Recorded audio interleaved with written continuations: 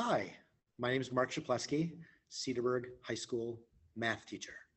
Thanks for coming. If I have one of your students this year, they'll be either in my trigonometry class or my calculus class. So for my trigonometry class, give you a couple little details here. Those are the two classes I teach this year.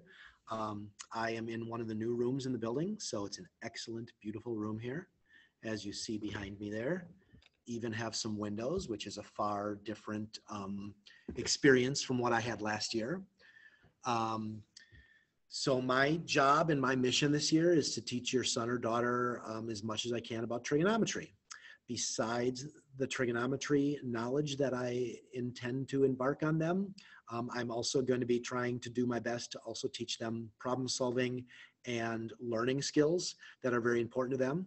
I've been teaching for 28 years. This is my 28th year of teaching, and this is an experience like no other that we're experiencing this year, and with the combination of last year with the pandemic and having to do things differently. So it is my real ultimate mission this year is to teach your son and daughter just how to learn on their own. I want to give them some strategies. I want to give them some ideas that they can take with them as they move to college, and especially if they have an online learning experience.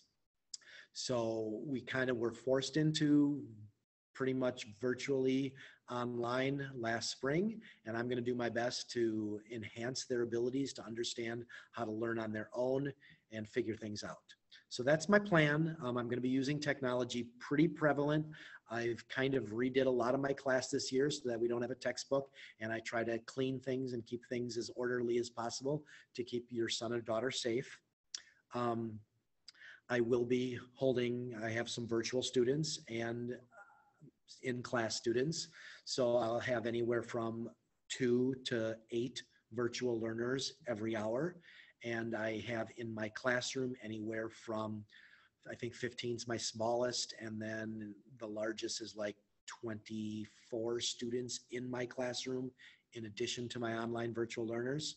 So I'm going to do my best to try to teach mostly like it's almost virtual, to give them a lot of strategies, because there's a lot of times where your son and daughter may get sick, may be quarantined, and they might have to join us from a Google Meet or a virtual experience. So I'm going to be doing a lot of things initially right off the bat to kind of show them how to be successful in that type of environment. So it is expected that if they're healthy and they're feeling okay, that they kind of join me via Google Meet if they're at home. And then if they're in classroom, then obviously they'll be joining me from the classroom. I involve my online at home learners by asking them questions periodically throughout the hour, just like you would be in the classroom. With the whole construction that Cedarburg High School has went through, there has been some bumps and bruises here along the way initially in terms of some of the technology not working so well. I would say generally it's very positive, but there are some outages sometimes and some connectivity issues, whether it's the learners at home and their Wi-Fi, or whether it's in the building here. So I would say in general, so far, as we completed our first 2.5 weeks here, it's been working pretty well. But every now and then, every day, all of a sudden there is some glitches. So we're taking that as we go. I have been recording all of these sessions, and if it does a little jumpy, they can go back and rewatch the lesson or the parts of the lesson that they miss if they get disconnected, etc. By all means, if you have any questions, email me. I can certainly help you and guide your son or daughter into being successful.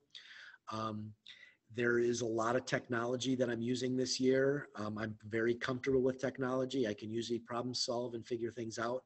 So if they do have any questions, I encourage you to ask,